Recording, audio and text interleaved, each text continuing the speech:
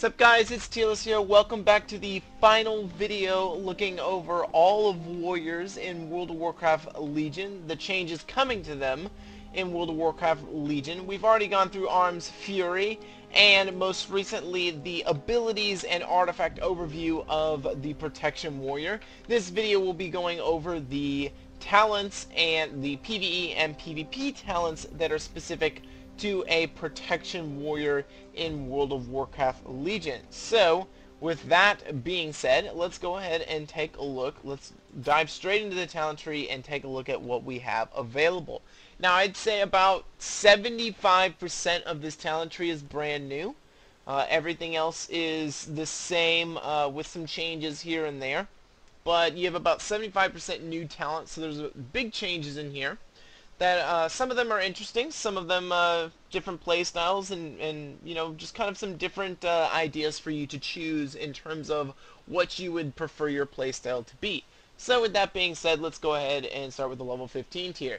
Now the level 15 tier basically is just ripping the 60 tier down and then also putting Warbringer in it. Warbringer functions exactly the same as it used to, except for now it's got a 5-yard radius on the stun and damage. Before, it would just stun the target instead of rooting it. Now it stuns the target and everyone 5 yards within the target and deals that damage. So the damage addition there, everything is really nice. That is what comes with Warbringer. Stormbolt, essentially the same. Nothing has really changed there. The range is still, the range actually has been reduced by 10 yards. It's now only a 20-yard range, so there has been a reduction in the range. However, everything else about it has stayed the same. And then lastly, you have Shockwave, which is still functioning the way it does on live as well. So the first tier, very much the same. The second tier, the 30 tier, you have Impending Victory. This functions exactly as it does on live. However, do remember that Victory Rush did have its health buff changed from 15% of your maximum health to 30% of your maximum health that you will heal. So if you decide to go with Impending Victory, you are, while you're going to be able to use Victory or Impending Victory whenever you want, as long as you have enough rage, you will be forfeiting your ability to get the 30% of your maximum health back as opposed to just 15. So do take note of that. Inspiring Presence, you inspire your allies within 60 yards, causing them all to be healed for 3% of all damage they deal. So basically you run in there, you deal a lot of damage. I'm not quite sure if this actually works with me. We can go ahead and test right here and see if it does work with me. No, it does not. So I do not get healed for this, but all of my allies will get healed for this. I do know there have been a couple of Horde players that have come here and tried to attack, and Inspiring Presence just continues to kind of load up my my log there in the bottom left with all of the heals that I'm dishing out from it. So it does work with that. Safeguard, a part of Safeguard has already been kind of put in to intervene through the talent tree of the artifact weapon. However, this makes it more potent. So this is a little bit different from the Safeguard on Live, because Safeguard on Live is already somewhat into Intervene. So this one is a passive. Intercepting a friendly target now causes 20% of their damage to be transferred to you for 6 seconds. So the passive, the artifact weapon, I believe gives you a 10% buff on it. Allows you to take 10% of the damage that you intercept, 10% of that is reduced through the artifact weapon. And then Intervene allows you to intercept the next ability. And then the buff to this Intervene here with Safeguard, basically 20% of their damage to transfer to you for 6 seconds as well. So a little bit of a bonus there to Safeguard and what it can do for you. So that's pretty nice. I do remember, I think at one point this used to be grotesquely overpowered on the beta realms, and they had to nerf it because it was just way too easy for a warrior to mitigate an absurd amount of damage in PvP. So that's been nerfed, but it still is a very good option on this 30 tier. In my opinion, unless this is really used in PvE a lot, Impending Victory is not something that I would like. I would probably prefer for Inspiring Presence or Safeguard as opposed to Impending Victory, just because 15 versus 30% of your maximum health is a lot as a Prot Warrior. Remember that. With that being said, the 45 tier, we have Renewed Fury. Ignore Pain also enrages you, increasing all damage you deal by 10% for 6 seconds. If you remember, Ignore Pain is a 1 second cooldown, 20 to 60 rage damage mitigation that is brand new to a Protection Warrior. Basically, if you want to just keep using this at 20 rage, if you want to be more of a DPS Prot Warrior in a Battleground maybe, you can use Renewed Fury and then just pop it at 20 so that you can get the extra 10% damage for 6 seconds. It's going to be up to you. It's only a 1 second cooldown, so depending on how much rage you generate, this may be an option. There's Ultimatum. Your Shield Slam critical strikes cause your next Focus Rage to cost no rage. Focused Rage is a new ability, which basically it increases the damage of your Shield Slam, so you can basically bounce Focus Rage and Shield Slam off of one another to end up getting a really powerful Shield Slam. And then your last option here is going to be Avatar. Nothing has really changed. It still functions as it does on live. In the 60 tier, we have Warlord's Challenge. While Berserker Rage is active, you may use Taunt with no cooldown, and taunted enemies move 50% faster towards you. That's pretty cool. To be able to taunt them and have them move 50% faster towards you is actually kind of a cool idea. So this would be fun to play with in PvP. It'd probably be really frustrating for people to deal with in PvP. Do remember that your Heroic Leap resets the cooldown taunt, so you can have all kinds of fun with this. Getting rid of people who are chasing your flag carrier, etc. if you are for some reason not the flag carrier or the tank. You know, just some interesting options there. There's Bounding Stride, reduces the cooldown of Heroic Leap by 15 seconds, and your Heroic Leap now increases your run speed by 70% for 3 seconds. So just going to go ahead and show this to you. Basically, you jump there, and then you can see I have the increased movement speed. And then it's also only a 24-second cooldown if you put in the reduction in the cooldown that is already given through your artifact weapon. The last option here is one I really like, is Crackling Thunder. Increases the radius of Thunderclap. You no longer have Hamstring, so this is your main slow, and it's on a 5.61 second cooldown, so having a 16-yard radius on this is pretty good. As you can see, I hit that guy, this greater sparring partner over here on the right-hand side, and as I can hit it right here, I will hit both of these sparring partners right there with Thunderclap. So having a 16-yard radius will be helpful. It will be helpful in PvP. I mean, in PvE as well, because remember, PvE, I think you're kind of lacking in the AoE threat department, because you have Revenge as a cone in front of you, and then you have Thunderclap, and then that's it. So this may be popular in terms of just getting threat on you as quickly as possible. Remember, you also have lost the bleeds from deep wounds on your Thunderclap. That's now in Cleave, so it's an option that's available to you. And honestly, compared to these other options, I can see Crackling Thunder probably being the choice for PvE just because of their lack in AoE threat generation. In the 75 tier, we have Best Served Cold. Revenge generates 2 additional rage for each target that it hits. So it hits a cone in front of you, generates 5 rage, but if you're hitting, you know, like if you're hitting like 6 targets, you're all of a sudden going to be generating a whole lot more rage than just 5, and puts it actually more in line with the way the amount of rage generation, sorry, not regeneration, the amount of rage generation that you were doing with the live version of Revenge. So this is an option in the 75 tier. We also have Never Surrender. Ignore Pain will ignore up to 100% more damage based on your missing health. So this one's a little confusing, but it says 100% more damage based on your missing health. So let's go ahead and activate this. And we have Ignore Pain right here. It's going to, let's see if it changes the tooltip here. It doesn't. So right now it's going to ignore 713,000 damage. Let's go ahead and take some damage and see if this changes here.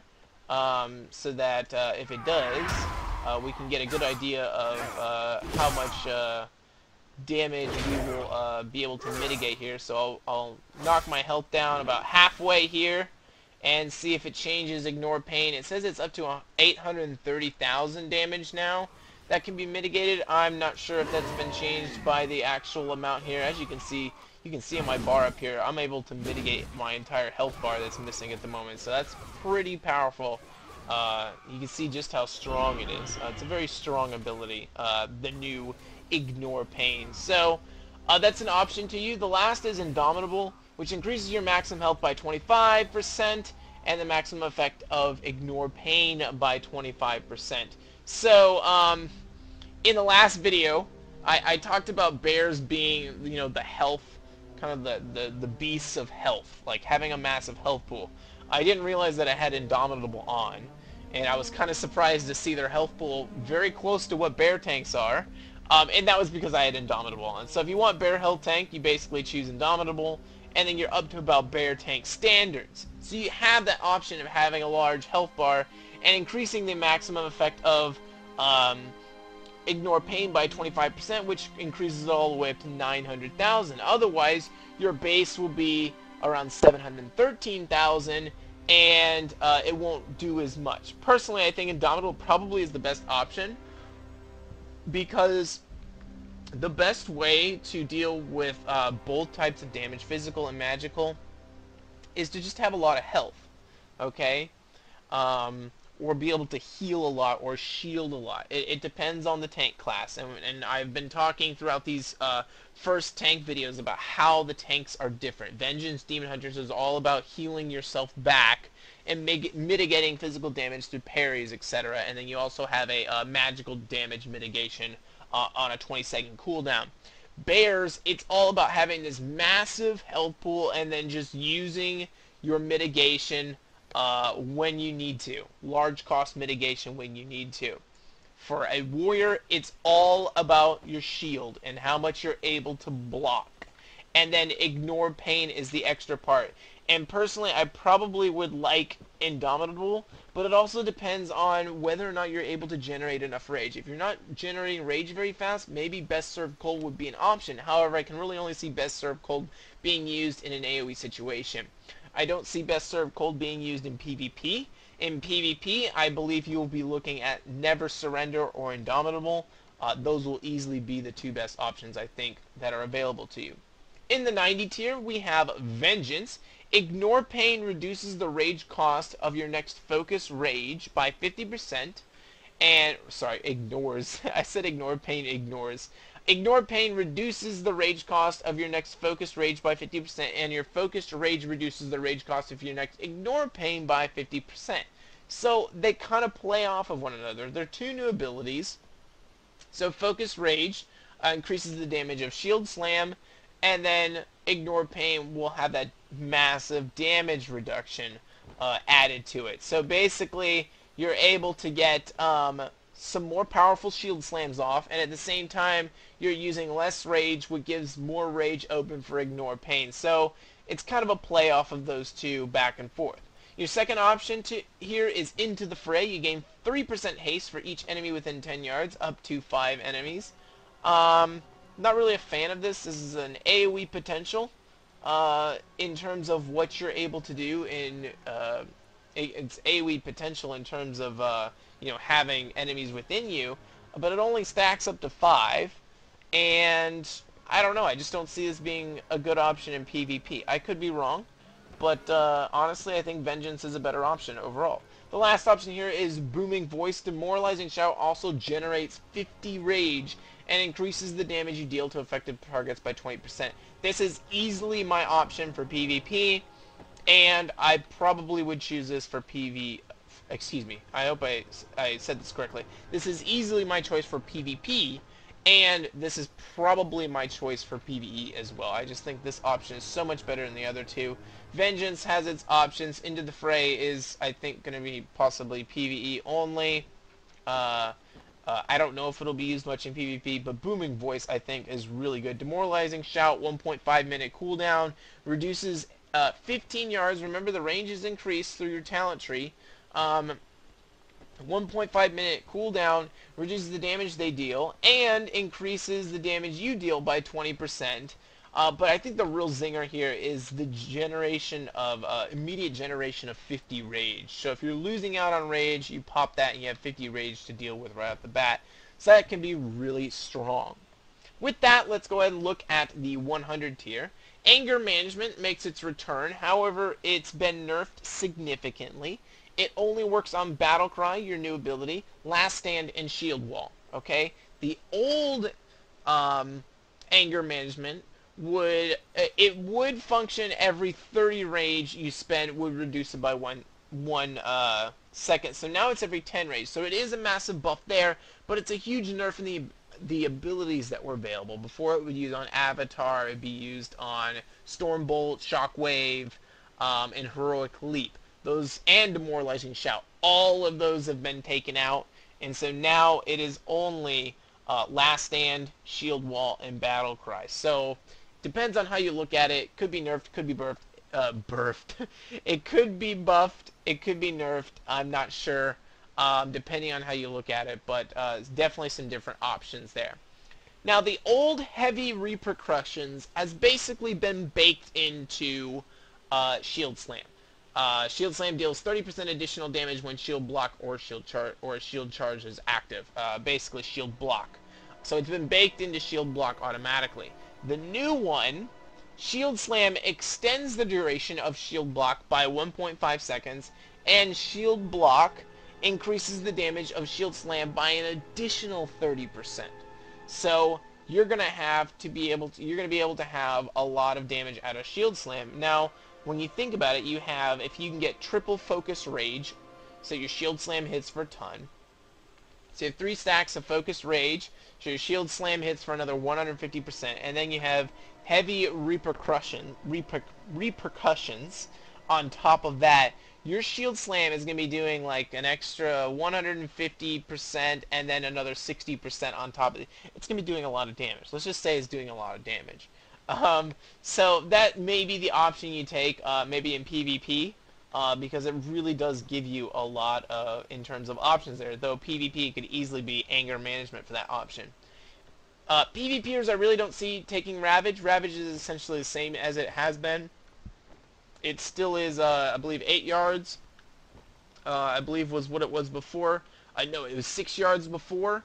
It was 10 seconds at 6 yards. Now it's 8 yards over 6.5 seconds. Increases your parry chance by 30% for the same amount of time as it did before. So this is something that I definitely see better in PvP than I do, in PvE than I do in PvP, because in PvP things are mobile and basically, you know, you can toss this out and it just won't be as good anymore. Ravager is here right now. In other specs it actually replaces Bladestorm, but for right now it's missing. Bladestorm is not accessible on a prop paladin. I do not think it's intended to be on prop paladin, however I could be wrong. This could be a bug either way. I'm not really quite sure which way it will be. I would wait for another patch so that I could know for sure. The problem is that we're really running out of time until the launch of 7.0, when the pre-patch launches and you get all of these new changes right at the bat, and I want this to all be out beforehand. So that is why I have decided to just go through with the tanks, which were the last ones to go through with the final videos and just kind of knock them out, because you know, we're getting to the very end here.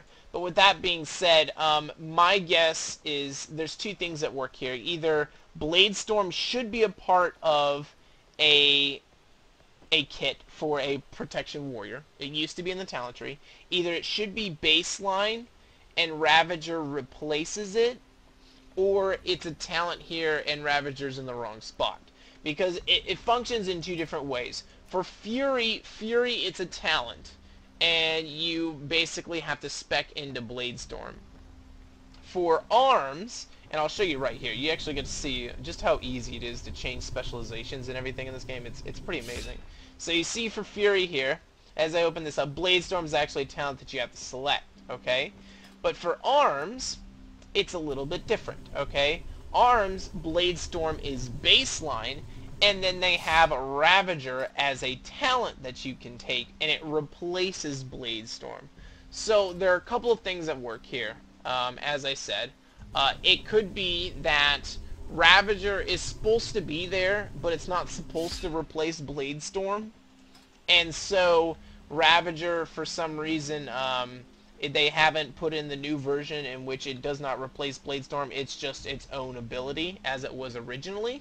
Or Bladestorm is supposed to be baseline for Protection Warriors like it is for Arms Warriors, and Ravager is supposed to replace it.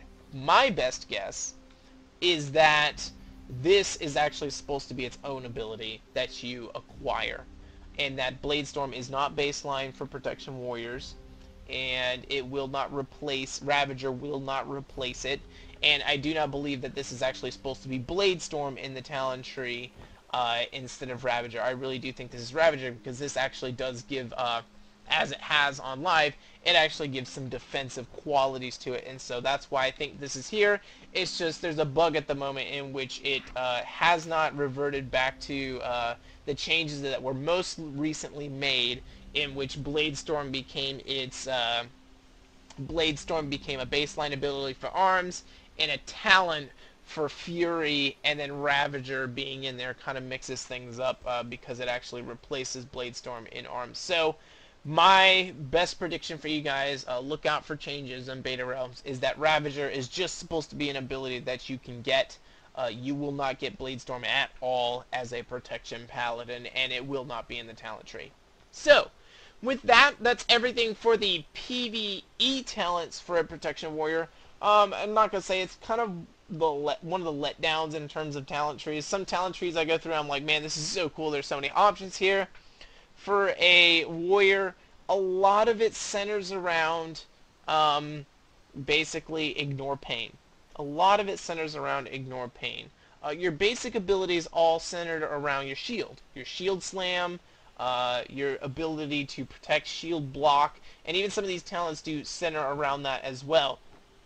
Your selections in this talent tree basically are dealing with shield block, shield slam, and ignore pain. That is going to be your damage mitigation as a warrior. That's what you're built around. As I mentioned at the very beginning of the first video here with Protection Warriors, you are all about your shield as a warrior. Everything is built around this really cool looking artifact weapon that they have for a Protection Warrior in World of Warcraft Legion. So that is what they're going to see. And as I said in the first video, I really do feel as though they're trying to kind of put warriors in certain tanks in certain places. This tank will be better at AoE threat. This tank will be better at single threat. This tank will be better at physical damage. This tank will be better at magical damage. There will be tanks that are kind of good at everything. That'll be, I think, so far from what I've seen, a Guardian Druid.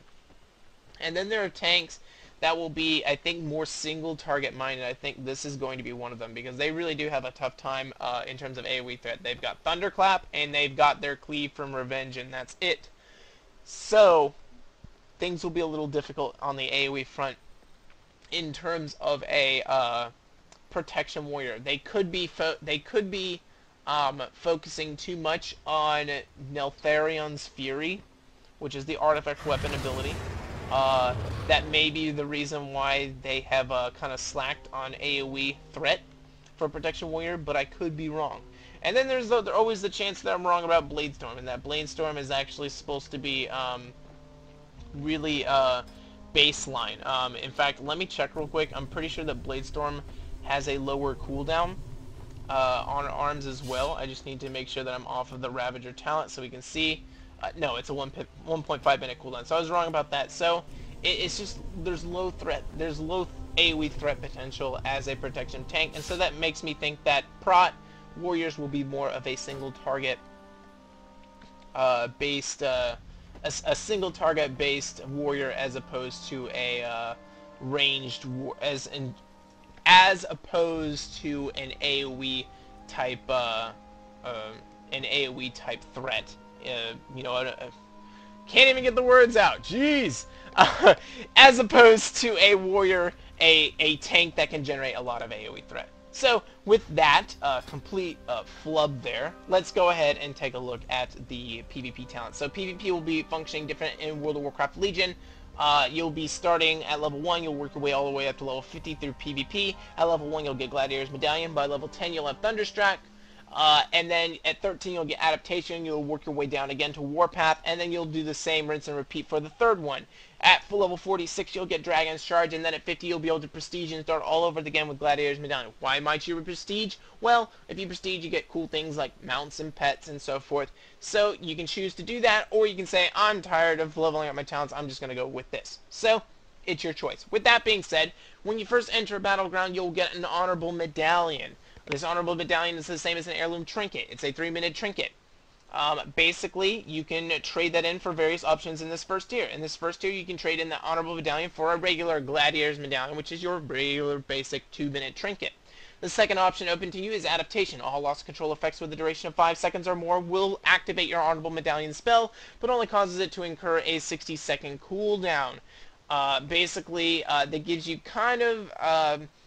it takes the ability for you to actually activate it out of your hands, but at the same time, it gives you a 60-second trinket. Honestly, I'm not the biggest fan of this, but for a tank, at least, I like it on some DPS. You do have the option to still use your Honorable Medallion. It's not taken away, but you kind of have to be careful, because if you use your Honorable Medallion, it will put Adaptation, I believe, on a 3-minute cooldown. With that being said, there's a third option here. It replaces your Honorable Medallion, and I can see tanks taking this. It is a passive that reduces the duration of incoming crowd control effects by 25%, which really kind of stacks up really well when you think about diminishing returns and so forth, so I really do like that option. With that being said, we have the second tier here, which is all about the tanks. We have a Relentless Assault. Being attacked increases your damage by 3%, lasts for 5 seconds, stacks up to 5 times, so the more you're attacked, the more damage you deal. You have Oppressor. Your taunt has a reduced range, but causes the enemy player to be intimidated, increasing their damage taken by 20% for 6 seconds. Your melee attacks refresh the duration of this intimidated. I've said this for both tank videos, and now I'll say it for this tank video so far. For organized PvP, this is going to be the #1 option. It's just so strong to be able to have that 20% increased damage that people are going to be taking. You know, you basically get single out a target and be like, guys, focus on this fool, and everyone can focus on them and deal 20% increased damage, which is really strong, and I think in organized PvP it will be the option. The last option here is Soften Blows. Any non-periodic attack that deals damage less than 10% of your maximum health is reduced by 20%. Basically, maybe in unorganized PvP, I can see this is the option. Basically, your Frost Bolts, your Fireballs, your Shadow Bolts, your Arcane Shots, anything that does like minimal damage is not going to be very strong. It's going to you're going to be able to mitigate a lot of it. Whereas something like a Greater Pyroblast or Sniper Shot that just really wrecks you is going to do much more. Is going to not be able to be mitigated with damage. You're going to really hit the big portion of that. Now, Soften Blows really goes well with something like Indomitable. 25% increase in your health, you're sitting at 2.7 million health. That means for them to actually hit the threshold in which they won't have their damage reduced by 20%, they will have to deal damage equaling something like 270,000 damage with a shot. And really the only things I can think of that can do that are 2 marksmanship abilities, 2 frost mage abilities, and Greater Pyroblast, and maybe like 1 or 2 other abilities. So there's not much in the game that can really cross that threshold, which means you pretty much get a 20% reduction on everything except for dots. So that's a pretty good option there. In the third tier, we have Mass Spell Reflection. It will replace your Spell Reflection. It reflects all spells cast on you and your party and raid members within 20 yards for 3 seconds. 30-second cooldown, pretty awesome. This used to be in the regular PvE talent tree. It lasted for 5 seconds there. It was a 3-second cooldown. This one only lasts for 3 seconds, so you're going to have to kind of plan it. But pretty cool option. Sword and Board. This used to be a talent a long time ago. Increases the critical strike chance if you're devastated by 30%, and Shield Slam deals 20% more damage while Shield Block is active. Sword and board. We'll just start thinking about this here. Sword and board plus heavy repercussions plus focused rage stacked up to 3 times. A lot of damage. A lot of damage. The third option here is called bodyguard. Okay, instant. 15-second cooldown. Protect an ally, causing 40% of all physical damage they take to be transferred to you. When the target takes physical damage, your revenge cooldown has a 30% chance to be reset. Bodyguard is cancelled if the target is further than 15 yards from you. Lasts 1 minute. Only one target can be bodyguarded at a time. So you basically get to just run there, and you get to be a, you know, a protection bot for maybe a healer or something. This is going to be really popular, I think, in Arena. I think Arena players are going to be using this in 2s and 3s. Easily, this will be the option. The warrior will just be sticking to you real closely, and it's going to be hard to take down the warrior or the healer because, you know, yeah, you can switch to a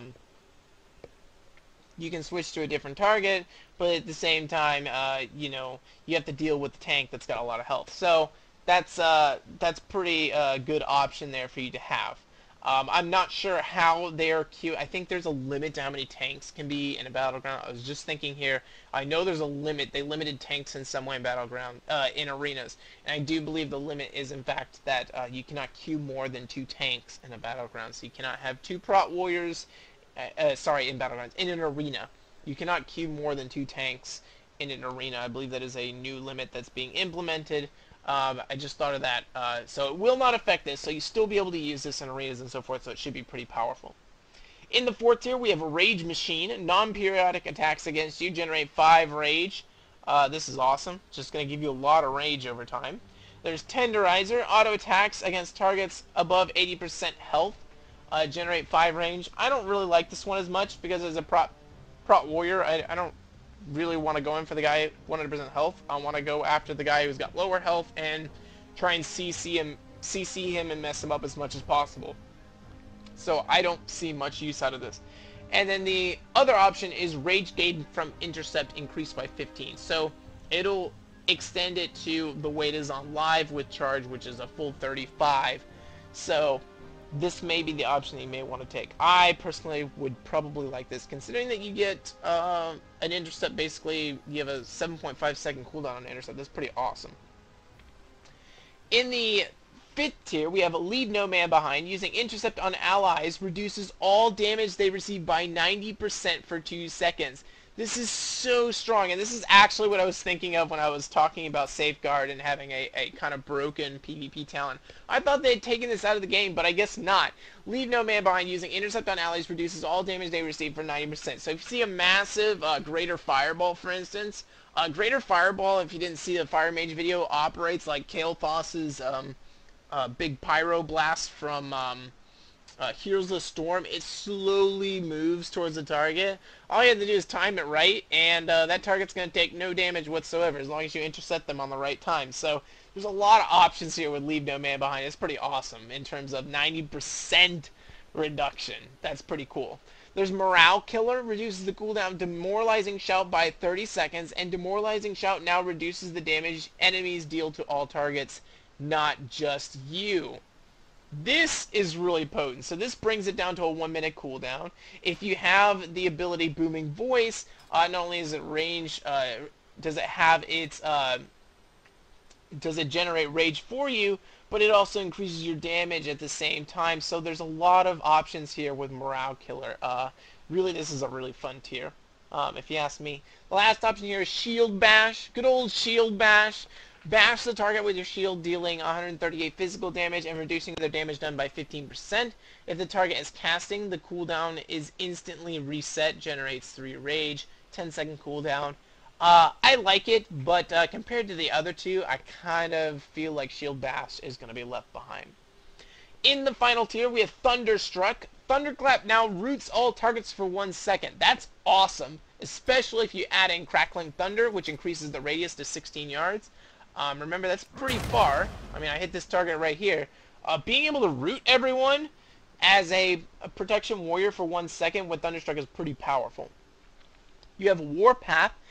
When landing with Heroic Leap, all targets are stunned for 3 seconds. This one's a little bit more difficult to land, and warriors still have frustration with Heroic Leap and being able to like get it off on hills, cliffs, etc. So honestly, I don't see this one being taken very often at all. I think Thunderstruck's a much better option. The last option here is Dragon Charge. Instant 20-second cooldown, run at high speed at a distance in front of you. All enemies in your path will take 128,000 physical damage and be knocked back. So this is it's like a skill shot, I should say. It's not like you actually choose a target and go for it. It's like a skill shot. So think kind of like the very quick the kick that Windwalkers have. I can't even think of the name at the moment, but they have the ability to like fly across a flying serpent kick or something like that. They're able to fly across the battlefield really quickly. That's kind of what this will be, except for you're able to knock back enemies in your path and deal damage to them. But it's kind of like a skill shot. You have to line it up and go in that direction and hit everyone. So this is really a cool idea. It can knock everyone back, but really I see Thunderstruck being the best option in this tier. The real interesting tier for me is this tier 5. Otherwise, I think you have great options for PvP as a protection warrior. That's pretty much everything for a protection warrior in World of Warcraft Legion. This is the last time we will be in Skyhold, unless I decide to come back here and do a little overview of class order halls and you know, kind of what they bring. The only thing that is a little concerning is that the AoE threat generation of a protection warrior may be on the low side. So we'll see and monitor how that actually turns out. It may be warriors become more single target tanks and the AoE target tanking is done by other people. We'll have to see what happens. Otherwise, that is everything for a protection warrior in World of Warcraft Legion. This is the Skyhold. This is the last time I will see you guys in the Skyhold. Otherwise, this is Tearless, and I will see you guys later. Tearless out.